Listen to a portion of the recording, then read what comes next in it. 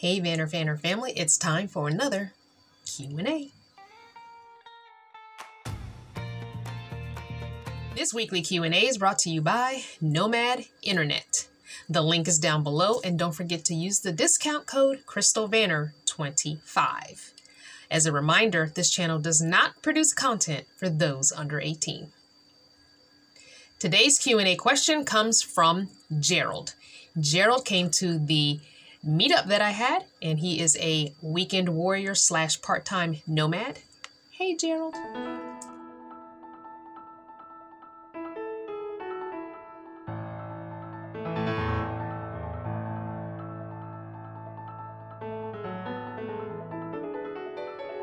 Thank you for your question. For your first question, I would say it's probably because of hurricanes being the main issue, I would think, as someone who lives on the East Coast. Also, I think the other thing would be the lack of BLM land. There's just not a lot down there in Florida. Also, I feel like a lot of people coincide their travel to Arizona with the RTR. Also, the big tent is there and people can find jobs. If they are actual real full-time nomads, they want to find work. The big tent is there in Arizona every year. I don't know if that's held in another state any other time, but it's the only place I've ever heard of it is in Arizona in January. There's just way more nomads and people living on wheels out in the Arizona, California, Nevada, and New Mexico areas. And I think a lot of people like to go down to the Algodones, Mexico for their health care, eye exams, their prescription drugs that are much cheaper down there. So I think that might be why. Trust me, if I'm wrong about this and you're a full-time nomad and there's a different reason why you would not winter in Florida and Arizona, please let us know in the comments. As far as your second question goes, it's definitely going to depend on what you're driving, how much gas it's going to take to get out there. I would say Maryland to where I normally am in Arizona is probably about 2,100 miles one way.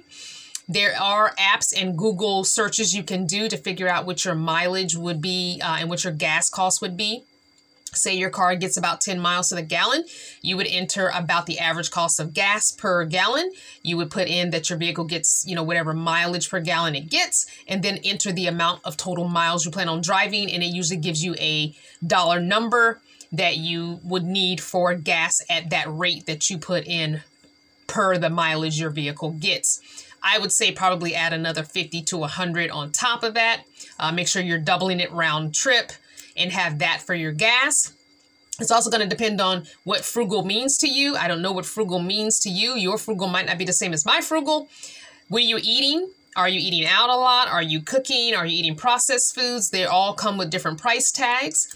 Also, your entertainment. I know with the pandemic, we're not like going to movies and out to eat and partying at clubs and stuff like that as much. But maybe you want to visit some state parks. Maybe you want to visit some museums. Some of those have fees for entering.